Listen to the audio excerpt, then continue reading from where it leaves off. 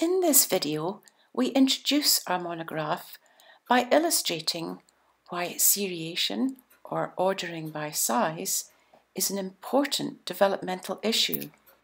Here is a 4.5-year-old boy, Hubert. He is about to attempt something that you or I would find trivially easy. Simply to put the blocks in order of size next to one another in a row, as just demonstrated to him. This task is known as size seriation. It was first developed by Jean Piaget in the 1940s as one of his many tests of cognitive development.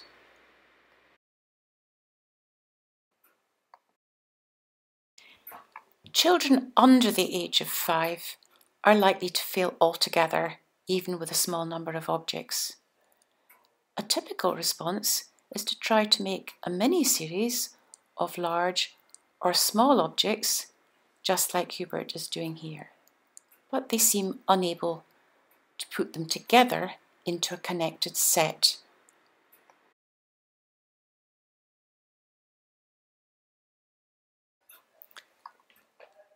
Hubert is having particular difficulty with the second biggest.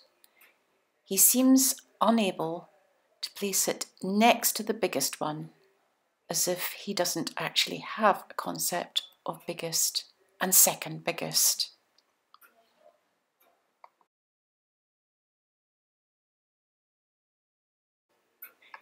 Hubert is not typical of an average 4-year-old in that he seems unsatisfied with his incorrect series, and he perseveres as if he knows there must be a correct solution. As you will see, he does get there in the end.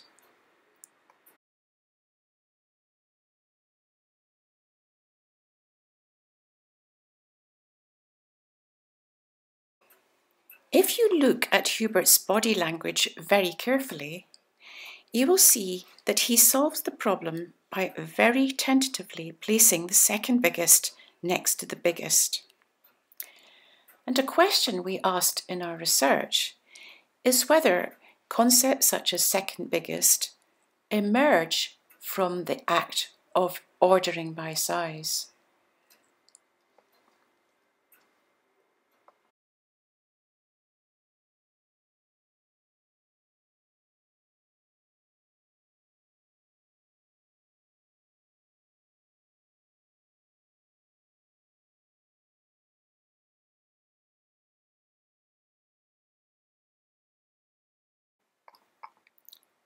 A more typical 4-year-old response is demonstrated here by Stephen.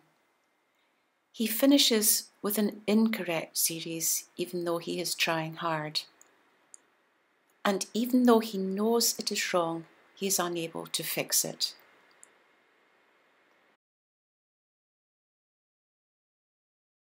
Without that one. You could do it without that one. Do you think so? Yeah. Okay, take that one away. Right there. Let's put that one near.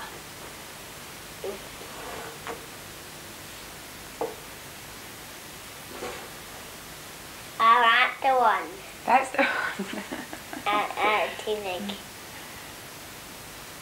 That's the one that's the bit small. You could do it with that one then, can you? No? These two are too big. I should just do it with these. Things change dramatically by the age of 7, when all such difficulties disappear. Piaget thought that the change comes about from children learning from their own behaviour. Making that learning more transparent was the objective of the work we carried out at Edinburgh University. The method we used is described in the empirical part of our monograph. Here is a short example of one of our sequencing tasks.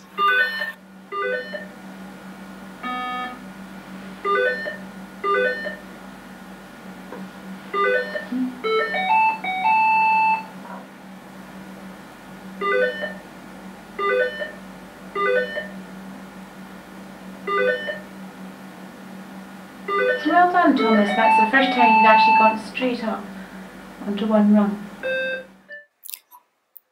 We compared the performance of 5-year-olds with that of 7-year-olds who had no difficulty in sequencing even larger numbers of objects.